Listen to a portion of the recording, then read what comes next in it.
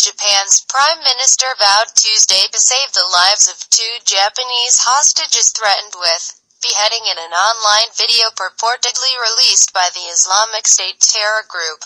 In the video, identified as being made by the Islamic State group's Al-Furqan media arm and posted on militant websites associated with the extremist group, a militant threatened to kill the men unless a $200 million ransom was paid within 72 hours. If confirmed to be from Islamic State, better known as ISIS. The video would mark the first public demand for ransom from the group in exchange for the release of captives. Advertisement speaking in Jerusalem, Abe called on ISIS to immediately release the hostages, saying that their lives are the top priority. Abe is in the midst of a 6-day visit to the Middle East, accompanied by more than 100 government officials and presidents of Japanese companies. In the video, the 2 men, identified by ISIS as Kenji, Goto, Jogo and Haruna Yukawa, appear in orange jumpsuits like other hostages previously killed by ISIS, which controls a third of Iraq and Syria. The militant who threatens them speaks in a British accent and resembles a militant involved in other filmed beheadings. To the Prime Minister of Japan, although you are more than 8,500 kilometers (5,280 miles) from the Islamic State, you willingly have volunteered to take part in this crusade, the knife-brandishing terrorist says.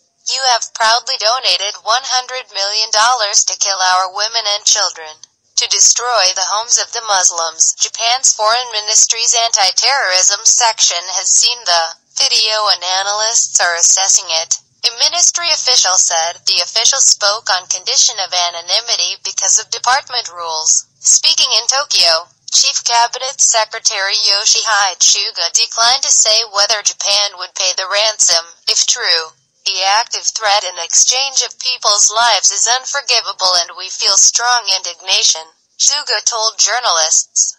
We will make our utmost effort to win their release as soon as possible. In August, a Japanese citizen, believed to be Yukawa, a private military company operator in his early 40s, was kidnapped in Syria after going there to train with rebel fighters. According to a post on a blog he kept, pictures on his Facebook page show him in Iraq and Syria in July. One video on his page showed him holding a Kalashnikov assault rifle with the caption, Syria War in Aleppo 2014, I cannot identify the destination, Yukawa wrote in his last blog post. But the next one could be the most dangerous, he added. I hope to film my fighting scenes during an upcoming visit. Yukawa's father, Shuichi, who lives in Chiba, just outside Tokyo, expressed shock over the news in an interview with Japanese public television station NHK.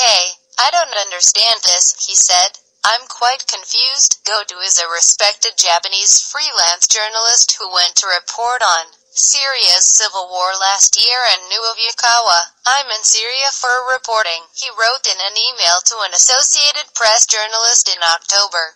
I hope I can convey the atmosphere from where I am and share it. ISIS has beheaded and shot dead hundreds of captives, mainly Syrian and Iraqi soldiers, during its sweep across the 2 countries, and has celebrated its mass killings in extremely graphic videos. A British-accented jihadi also has appeared in the beheading videos of slain American hostages James Foley and Stephen Sodloff, and with British hostages David Haynes and Alan Henning.